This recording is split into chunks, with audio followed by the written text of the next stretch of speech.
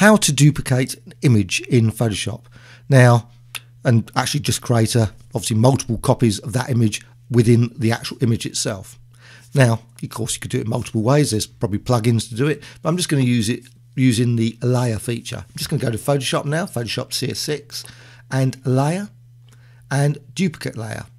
Now, that's just fairly simple. You just can duplicate the background layer. I'm just going to quickly create a copy of the background. I've actually done it already before that, so I've got 2 copies of the background layer. It's just basically a simple duplicate.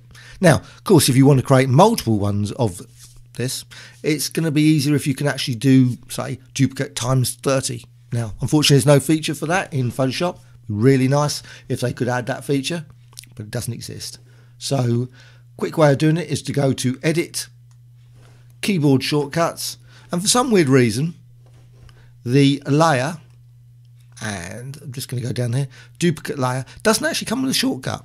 Now, that would be quite a useful one, I would have thought, but for some weird reason, that's missing. So you can actually just quickly go, obviously, to the duplicate layer, and you can just quickly define your own. And I've just used the shortcut there with the M. So click OK. So that's all done. And then, of course, just go over to do that. Just do that. And then you can create multiple fairly quickly. So I've created about 6 or 7 different layers. And like I say, it would be really nice if there was a feature in this duplicate layer, times or copies or something, 50. So you could actually just straight away quickly create 50. Of course, you could have like text or some other image as well. And also nice, obviously, if there was a feature to resize and everything else. But let's not push it. Okay, click OK. So once you've done that, you can, of course, go and select each of the, and then just resize. Position, just go to the next one. Position, resize, position, resize, and so on. So you can just basically quickly create with a single image multiple different aspects of that image.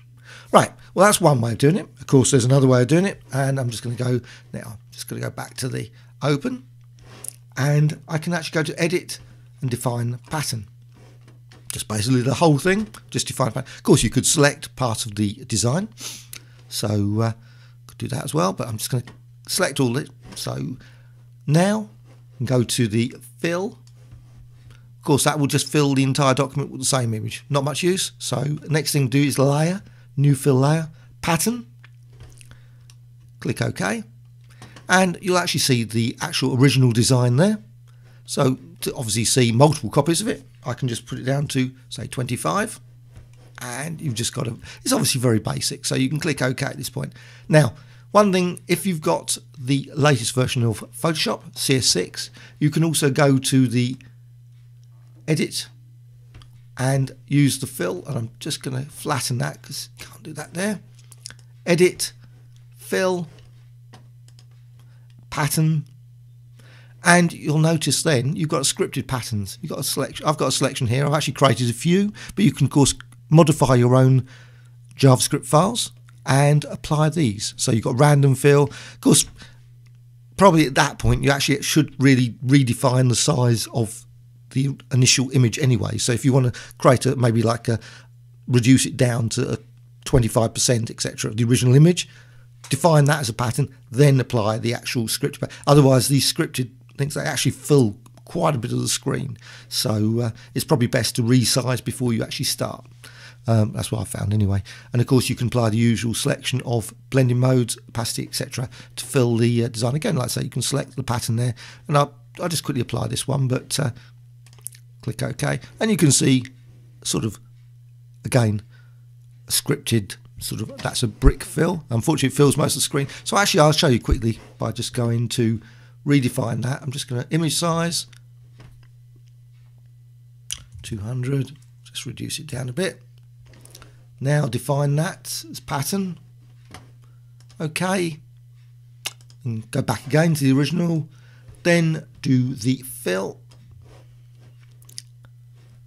Select that one. Obviously not the big one. I'm going to select the slightly smaller one, click OK, and yeah, straight away you've actually got multiple images of that initial image.